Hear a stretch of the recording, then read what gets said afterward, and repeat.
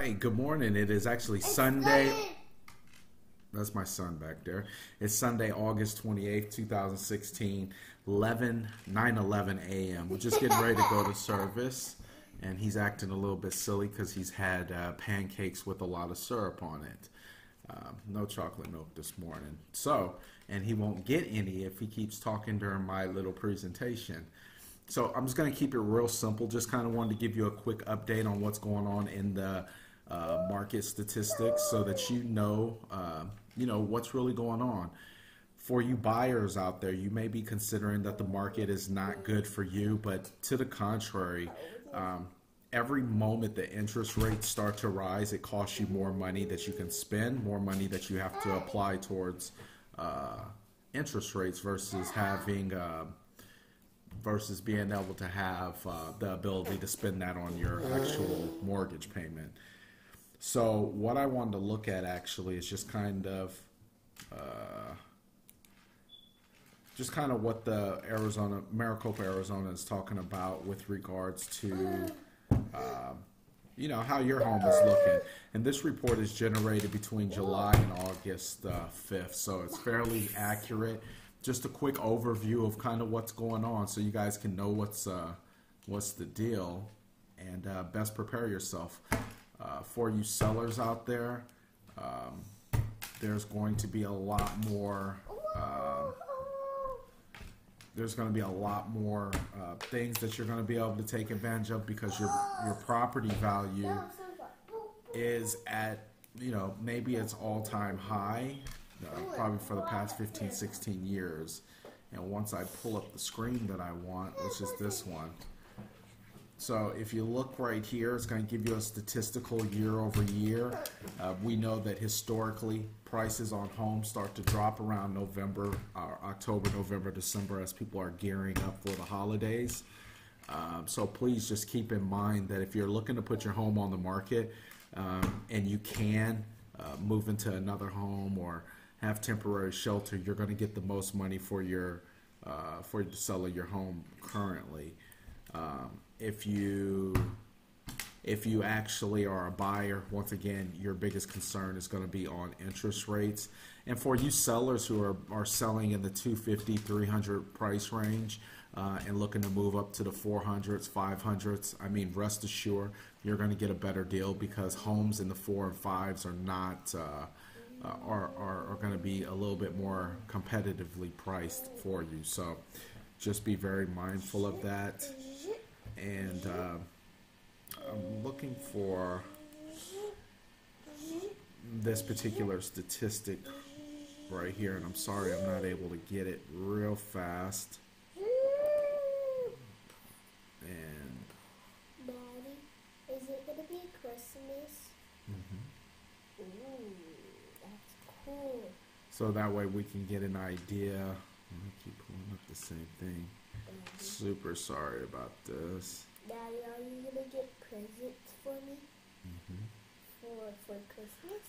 So we're going to look at the Q2, which is the second quarter.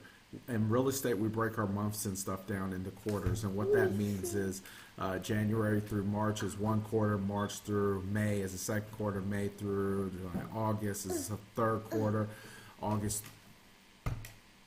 through December is going to be the fourth quarter. So we're in the third quarter right now, and this is a Q2 watch. If you look at these arrows, everything is looking really good. Average median sales price is up by 7.3% from 1 year ago. Average sales price is up 3.8% from 1 year ago. So we've seen significant change. The only thing that's different is the days on market are down by 9.9%. Which is probably the difference of about 10 days. So homes are staying on a little bit longer. Now, if you look at Maricopa County, now we are actually blowing everything out of the water. This right here represents 2014, 2015, 2016. If you look at how many homes were sold, they actually had more homes for sale, and they only closed about 80% of those. Same thing right here. They had more homes sell, than they actually had to put on the market. But we've had more homes to sell and we've had more homes sold. That means we actually took inventory from 14 and 15 and have been selling it right now. So we're in a great market to do that. Another median sales price are up. So this gives you another idea. Now this is probably going to be the most important chart that I look at. This one comes all the way down from 2006. If most of you know anything about the market, you know that the market was ultimately at its worst in 2006, 7, and 8, and then bottomed out right here. Really just horrible. Came up a little bit and then bottomed out again in 11. So people who have homes that they bought in 2011, you're really in for a great treat if you haven't pulled out any equity or did any other type of financing to the home other than refis. So if you look, we've just been gradually growing.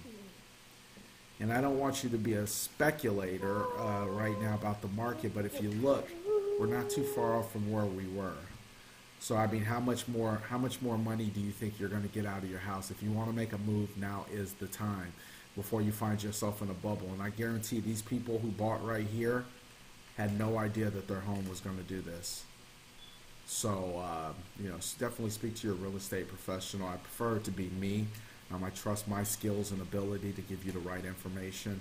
But if you do have somebody you're comfortable and confident that can get the job done, then by all means. We also can give you a breakdown of what your, depending on your zip code in this area, we can kind of just, give you an idea about what your home value looks like in your particular zip code. We can even look at, let's say, my zip code, 85041, and I'm right here. And it says the median sales price is up. Everything's up, and then the average percentage rates of properties to get the value for their home is down, and the days on market is down.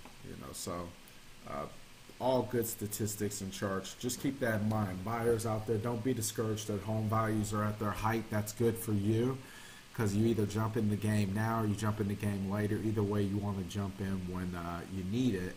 Interest rates are at their all-time low, and just something to always keep in mind. Interest rates dictate how much money you can spend. So if you have any questions, my number's at the bottom of the screen. Have a wonderful, blessed day, and I'll be back at you soon. Talk soon. Bye.